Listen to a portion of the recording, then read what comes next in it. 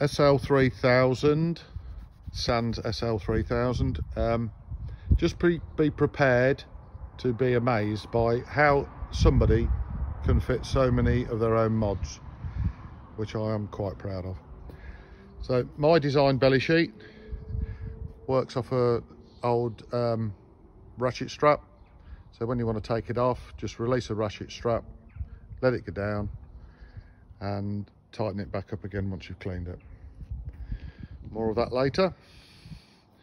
So then she's on a row crops at the minute, but we've got the 600s, which is just a massive improvement from the old squabby things, because you're higher, you've got more cleat so that you don't squash the ground down, and literally walks on water if you need to in the autumn.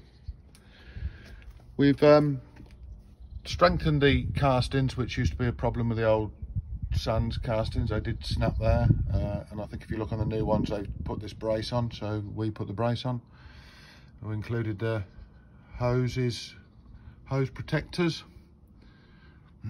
more of the belly sheet.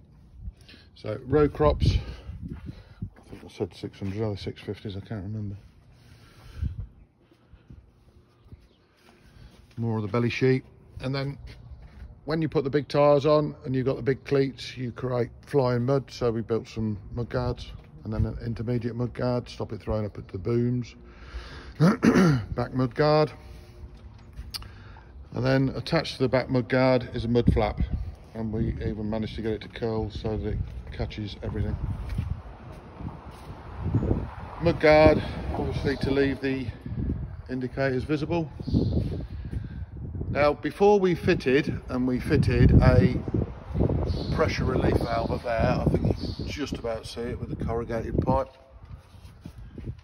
Just there, pressure relief valve. When you switched on after filling back up again, because Sans don't use a Ramsey, there's high pressure which used to cause the diaphragms to go on the pump. Now, believe it or not, that is the original pump on the Sans sprayer.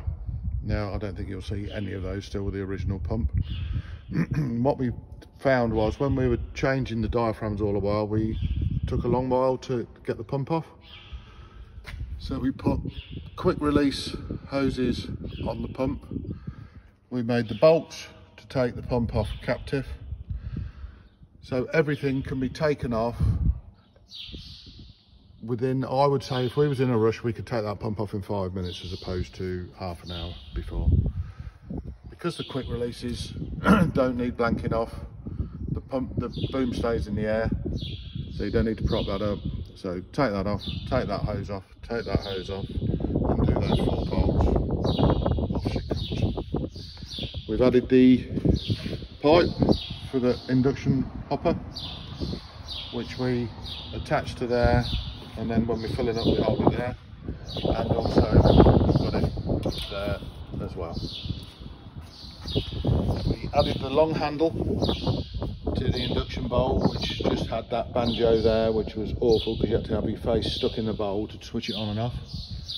So now, if you're flexible enough, you can operate that with your feet. I did actually change the induction hopper nozzle for the one that whirls round and round, and we had to extend it. So we had to come out, down and along to get the cans on it. We've got the boom lights for spraying at night. They are really cool, nice blue lights so you can see all your nozzles working at night. Triple nozzles, standard, single line. I do actually take the bottoms of the boom rails off for when I'm going through a rake. So little extension pieces taken off with a plate put in to replace to keep the strength.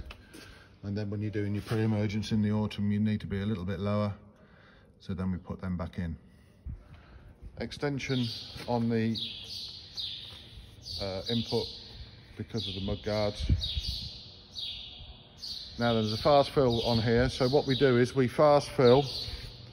So with the diaphragm pump we have on the bulk tank at home and on the Bowser, we push the water. So because you're pushing the water, it helps the pump as well, so the pump's not dragging it. But with a diaphragm pump, it doesn't create too much pressure. So then when we're pushing with either the pump at home and the Bowser, we push using the pump's pulling clean water into the induction bowl, and also when this valve's turned, it goes to the quick fill as well. So you've got clean water in the hopper and a fast fill working at the same time. We can actually fill this sprayer with chemical from the Bowser in 6 minutes. That's assuming you can get the chemical in quick enough. I do protect the pipes that all go up behind the induction hopper when it's folded up. So here we have the row crops and the old fatties.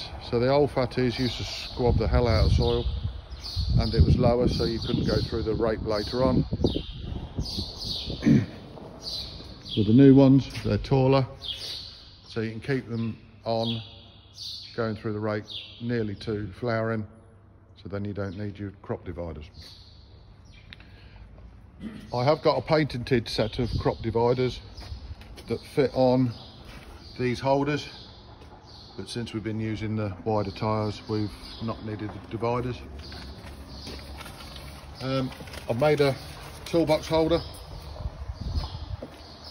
It fits behind the side of the sprayer that used to hold all the blob markers, which just seems antiquated now. We've got the standard cable tie for height of boom, and then we've got the Outcast fitted for putting slug pellets on going through the crop, which we used to do before we autocast our rape. Going back to the cab, a few little innovations here as well.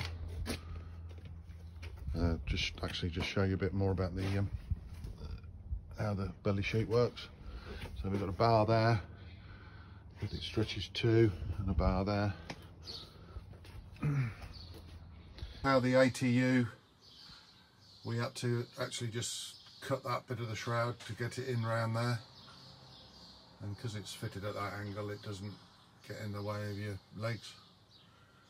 So the ATU cabling going down through the sleeve and down through the bottom of the cab, and then the patchwork doing a similar power and cabling going down through the cab.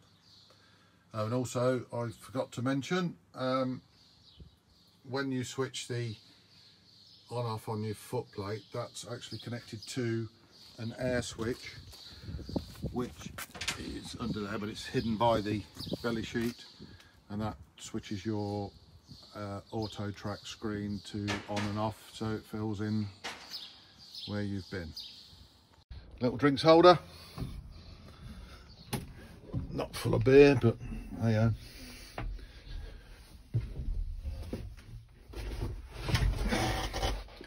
So we've got a black box, patchwork black box, actually fitted to the top of the console.